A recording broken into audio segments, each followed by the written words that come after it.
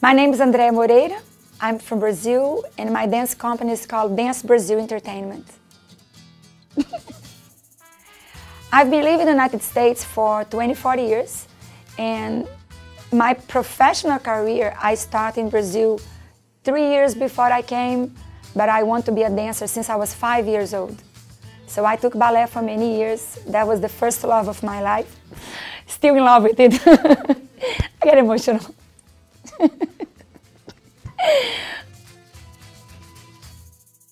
Dance Brazil, to start, is a dream. It's my dream coming true because I always want to be a dancer. And I was dancing here at restaurants, doing shows, dancing with a dance company.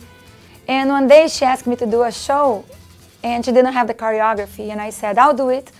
And then that was my start. A month later, they called me from a club to do that same dance they saw, and they said, what's your name?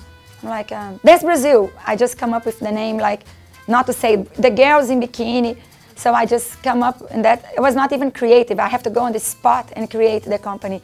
So after I got home, I said, I have a company now, has a name and everything.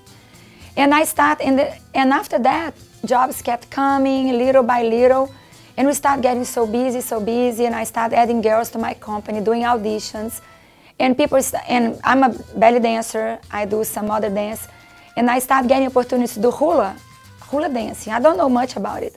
So I started researching it, and now we do tons of hula dance, salsa, merengue, everything.